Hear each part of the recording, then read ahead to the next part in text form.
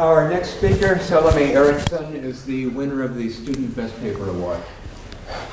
Okay, thank you very much for the introduction. So this is joint work with Gabriele Röger and Malte Helmert.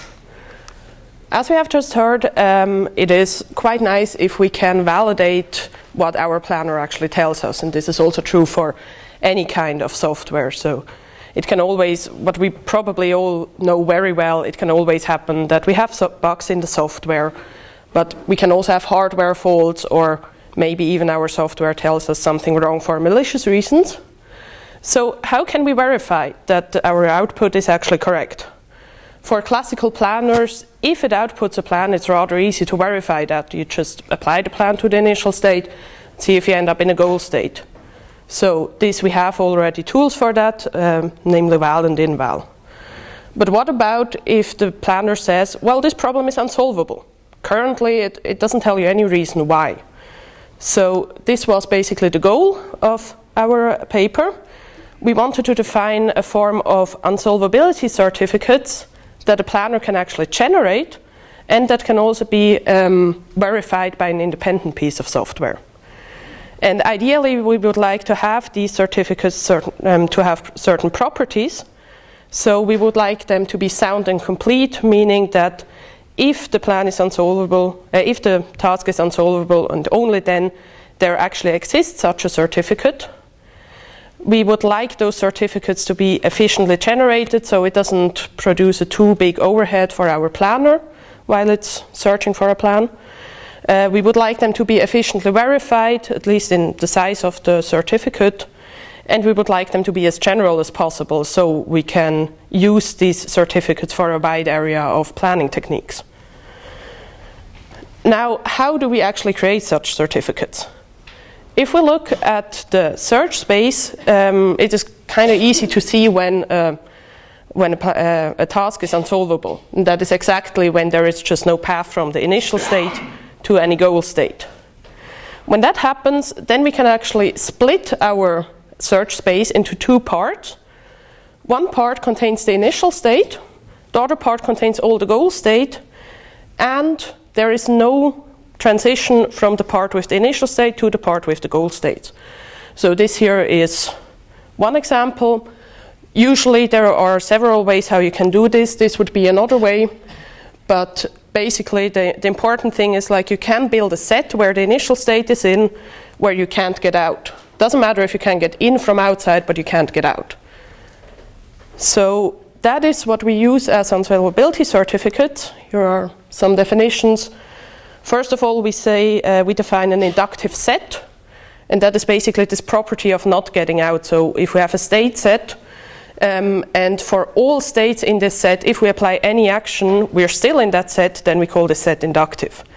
And now we can say a task is unsolvable if we find such a state set that contains the initial state, contains no goal states, and is inductive. Now, of course, we're talking about very large state sets usually, because the state space is exponential. So we have the problem on how can we represent them efficiently. And we chose to use logical formulas, and more concretely we are focusing on these representation, BDDs, 2CNF formulas, and horn clauses, although we have in the paper also a bit more general criteria on which type of representations actually work. Now, of course, we have also the problem that not all state sets are compactly representable in these formalisms. But what can happen is that sometimes we can implicitly define them as a union or an intersection of several state sets. So that is what we call conjunctive or disjunctive certificates, if we have a set of state sets and their union or their intersection forms an inductive certificate. But there's one big problem with that. If we have that, usually we cannot efficiently verify whether the state set is actually an inductive certificate, because then we just need to explicitly build this union and intersection again, and we lost all the advantage. So we came up with one more type of certificates, which we call R-conjunctive or R-disjunctive certificates, where basically the idea is that during the verification, we need always only to build an explicit union or intersection of up to R sets at once. So, for example, only 2 sets at once. I will not go into the details here. I will just show some results for which types of certificates, which representations are suitable. So if we have an inductive certificate, so we have just one formula describing the entire state set, all of our formalisms work very well. For a conjunctive certificate, BDDs don't work that well anymore because they don't cover unbounded conjunction. 2 CNF and horn clauses still work, but then you can basically just build an inductive certificate because the conjunction of 2 horn clauses is just not a horn clause. And for our conjunctive certificates, all formalisms are again usable because bounded conjunction is something you can do with BDDs. Now, for disjunctive certificates, none of our formalisms can actually support them efficiently. If we look at R disjunctive, then BDDs work again because of the same argument with bounded conjunction or disjunction. But one interesting result is also that if we have one disjunctive certificate, so if we never actually need to build a union of these several state sets, then we can again use all representations. Okay, so let's see how this idea of inductive certificates works for different planning techniques. First of all, let's have a look at blind search. So if we do blind search, we have kind of like 3 options. We can do progression search, regression search, or bidirectional search. If we look at what happens in progression, if the task is unsolvable, then a blind search will just find all the states that are reachable from the initial state. And if it's unsolvable, obviously it contains no goal states. The initial state is in it. And since we are looking at all the states reachable from I, it is also inductive because else we could reach something more. So for regression, the states we are looking at are the ones that are backwards reachable from the goal or from where the goal is reachable. And here what we can actually do is that we just take the complement of this state set, and this is also an inductive certificate. Because it's the complement, it contains the initial state and contains no goal state. And backwards reachable basically means you can't get in, so from the complement you can't get out. So this is also an inductive certificate. For bidirectional search, since this is basically just an iteration of different progression and regression phase, either a progression phase or a regression phase shows unsolvability, and then we can just use the appropriate technique here. Next, let's look, and at least for symbolic search, BDDs are very suitable because they are already used for symbolic search. Explicit state forward search, we could also use BDDs. Regression with partial states, their BDDs wouldn't be suitable anymore. Next, let's have a look at some heuristics. And first, just consider the case where the initial state is actually considered a dead end from the heuristic. So for merchant shrink heuristics, we have that if we take all the states where merchant shrink says this is a dead end and build a union of these states, this is an inductive set. And obviously contains no goal states because it is an admissible heuristic. So if the initial state is deemed a dead end by merchant shrink, then this is an inductive certificate. And we can efficiently represent this as BDD, but only for linear merge strategies. Because for those, we can actually represent the cascading tables which merchant shrink uses. We can represent those as an ADD, and then just basically co-join all the finite age leaves. And this is then the false end of the BDD, and the infinite leaf is the true end. Now for delete relaxation heuristics, if a state is deemed a dead end from the delete relaxation heuristic, then basically part of the goal is unreachable. And if we now consider all the variables that are relaxed unreachable, then we can build this formula here, which is basically just saying at least all of the unreachable variables are false. So this is basically, this represents all state sets where all the unreachable variables are false. then this obviously contains no goal states because at least one goal variable needs to be in there. And it is also inductive because all the variables are relaxed unreachable.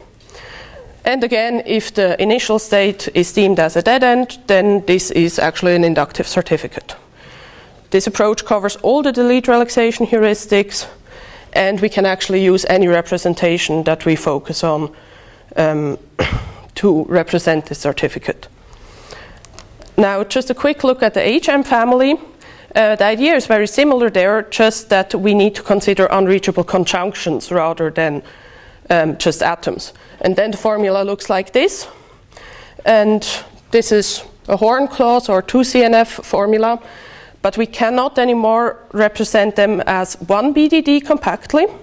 It's basically like you cannot represent all mutexes compactly in one BDD, but you can just take the, like these here, these disjunctions, and build several BDDs with just these disjunctions and then use it as a one conjunctive certificate.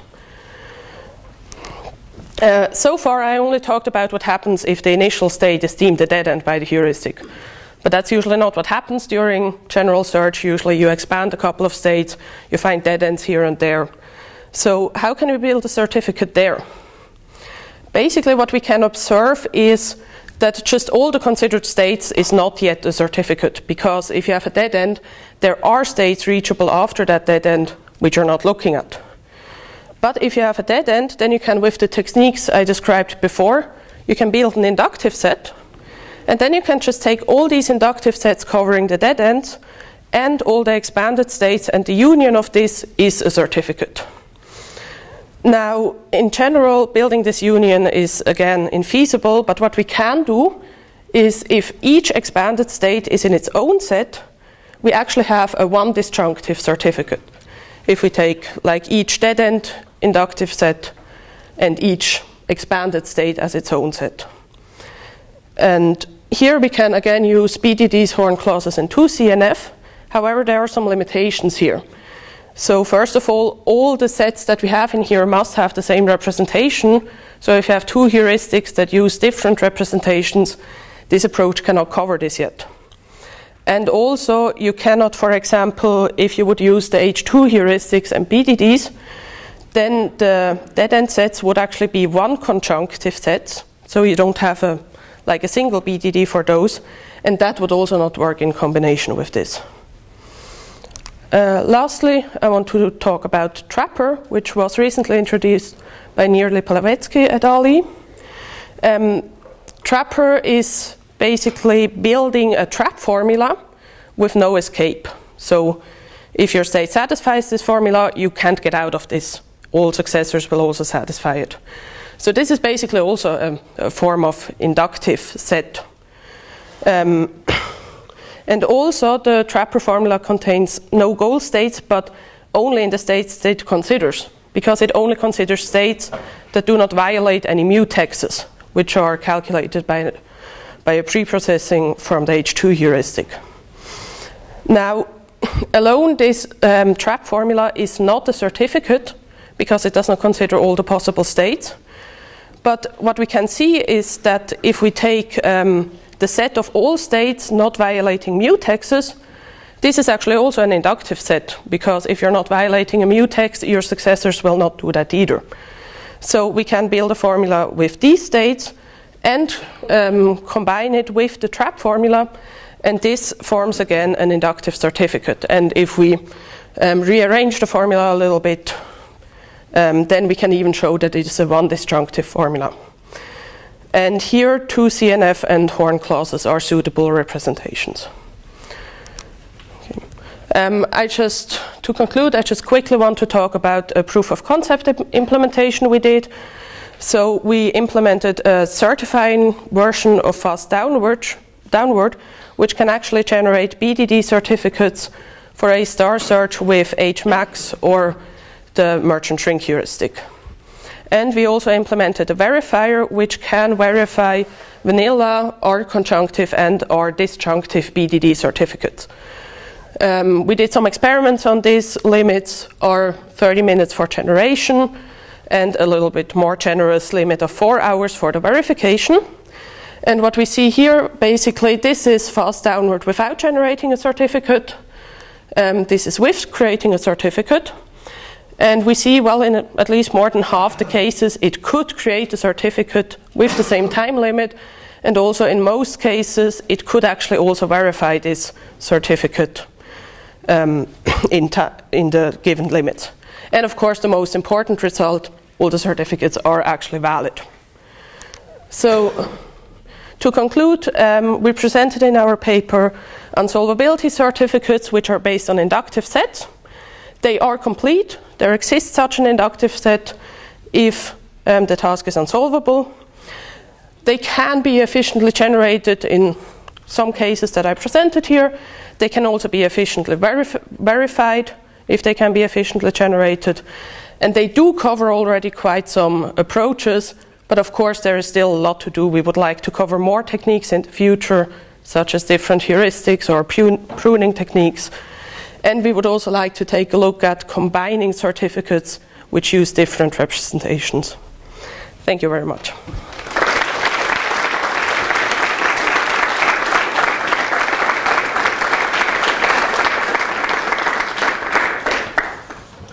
We have time for 2 or 3 questions. Did you learn anything about the certificates that were generated that gave you insight into why these problems don't have solutions? Well, we didn't look too much into what the certificates actually said because they tended to become very big. So that, yeah, several gigabytes at points. So, but I can imagine, for example, if you have a Sokoban task where the block is in the corner, then your certificate will basically just tell you, well, as soon as the block is in the corner, you're not getting out of this. And it can ignore all the other variables. So I imagine that depending on the technique, it can tell you something, but probably it will basically just tell you the reasoning of the heuristics if you use one. For blind search, maybe it can really tell you something that you didn't see before yet. Yeah, so this you don't put any requirement on the definition, right, of a certificate about how difficult it is to verify that. Well, we wanted to be able to be verified polynomial. So with the approaches, that is what we basically say if it's efficiently verified. In the paper, we put actually some more formal definitions, like if the formalism supports the model operation and unbounded conjunction and whatnot, then it can be verified efficiently. Yeah, so the question is, so right now, what you presented, there is no such requirement, right, on the inductive set. So there is no requirement about how difficult it is to verify that, or even the size, right, of the certificate as a function of the size of the problem, right? So yeah, not really. What usually happens, especially since we represent each and every expanded state in its own formula, we have from the size of the problem, or from the formula, from the PDDL size, it can blow up exponentially. It will only create a polynomial overhead for the planner. Yeah, I mean, at the end of the day, if you have like a planner that reports unsolvability and produces a certificate, right? You would like to test that the planner is giving a right answer in polynomial time, right? It's of not much use a certificate that cannot be tested. It can. We have that. It can be tested basically in polynomial in the size of the certificate. Right. Yeah. About the empirical results, so if you can just go back to the HMax. Yeah. So in HMax, it looks here like you lose a lot of performance, but am I getting it right that you assign the whole runtime to both the search and producing a certificate, like both hashes? Yeah, exactly. It's basically the same limit. So FD cert has basically the additional overhead to create a certificate in the same time. Certificate reasonably, it's a post-processor could be viewed separately, right? So That could be done. Yeah, the problem there is basically it probably would induce maybe even a bit more of an overhead because you need to go over all the states again. But it could also be done. Okay. I'm just curious, like how many certificates you can produce if you don't take into account the time already consumed by the search. So. Yeah, that is true. That's something we didn't look into yet. It's time to move on. Is our fourth speaker here?